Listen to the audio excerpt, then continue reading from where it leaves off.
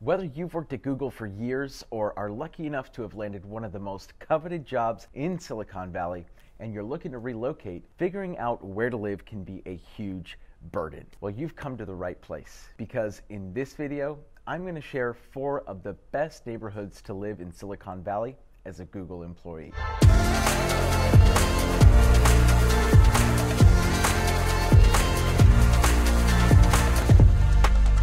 Hi everyone, welcome to another video. If you're looking to relocate for a position at Google, your head might be spinning when it comes to figuring out where you should live here in Silicon Valley. Google is one of the biggest companies that's planted its headquarters here in the area. As of 2019, Google had up to 45,000 employees in the Bay Area, and we all know that that's going to increase dramatically with the downtown San Jose offices. So, what is the best neighborhood to live in as an employee at Google in 2021.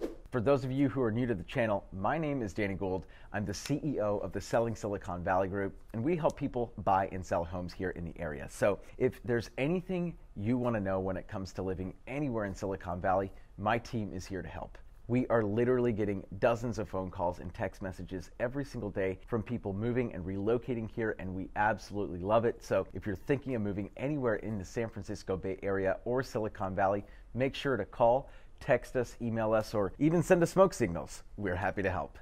Okay, so the first neighborhood is Mountain View. It's the obvious first choice for any Google employee. It's where the headquarters are. The Googleplex is here. So if you want to avoid any of the Bay Area traffic, you definitely want to be as close to the Googleplex as possible, assuming that you work there. For Google employees, if you work at the Googleplex, the closest place to live is Mountain View. Mountain View isn't just close by, it's a fantastic place to spend time outdoors and enjoy the beautiful weather we get here in the Bay Area. It's tech-friendly, commuter-friendly, and easily accessible. It also has great public transportation too, so you can get wherever you need to visit to in the Bay Area using public transportation from Mountain View. Now, one thing to keep in mind about Mountain View, it is one of the more expensive areas to live here in the Bay Area. Median home prices here can start anywhere of upwards of about $1.7 million, and rent can be as high as $5,000 a month. Now, if you're hoping for something a little bit more in the $1 million price range, available homes in Mountain View in that price point are going to be mostly townhomes and condos. So the con about that is for those kinds of properties in Mountain View, being at the price that they're at, it's definitely way higher than it is in other areas surrounding Mountain View. So in essence, you're paying the same price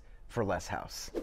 If the high cost of living in Mountain View is out of your range, another neighborhood to look at is Milpitas. Milpitas is a great place for anyone who's just starting out. They're young, they're starting a new career, and buying a home is a new milestone for you. Assuming that you work at headquarters at the Googleplex, Milpitas is just across the 237, which makes it really easy to get to. It does get pretty congested, though, during the weekdays, but we also have access to BART and the VTA light rail for public transportation in Milpitas as well. The education and the schools in Milpitas are also very good as well, so it's a very family-friendly town, and definitely one that I would recommend if you're looking for something that's a little bit less in terms of cost of living, but even better in some cases in terms of education. Now, an important thing to be aware of when it comes to Milpitas is that it is known for not smelling great. There is definitely an undeniable odor in Milpitas, and everyone does know about it. It's gotten better over the years, but the smell has been around for decades. The culprit is the landfill nearby and the sewage pumping station. It's probably a combination of those two. Since Milpitas is downwind from these facilities, you just kind of get the wind that kind of blows the smell in at certain times of the day. So the city continues to say that they have plans to alleviate it, but it's not a quick fix. So if Milpitas is on your radar, definitely I would suggest that you go and you experience the smell and make sure that it's something that you can live with. But over 80,000 people do live here in Milpitas, so it's not unbearable by any means, and it's definitely worth knowing about before you move there though. The next neighborhood I would consider living in is Berryessa. Berryessa is a district in North San Jose very similar to Milpitas, and it's close to Milpitas as well. It's got significantly lower cost of living than Mountain View. Commuting is easy from Berryessa. We have access to VTA and BART. It's definitely very congested in Berryessa, but it's accessible. The one con that I would say about Berryessa is that the feel of the neighborhood isn't really established. It really doesn't know what it wants to be. There are some suburban parts, some urban parts. It's not a suburbia per se. It just kind of feels discombobulated. So the environment isn't like the best, but it's definitely a great place to live if you're looking for great schools and great commute. The last location I would consider living in is Los Altos and Los Altos Hills. This neighborhood is definitely where you're going to find more established families in the area. It's the most expensive neighborhood to be in of all the ones that I've discussed today, and home prices are going to be anywhere between $3 to $4 million. But that definitely comes with a bigger house on a bigger piece of land. Silicon Valley, as congested as it is, Los Altos is going to give you more space than your typical Silicon Valley residence.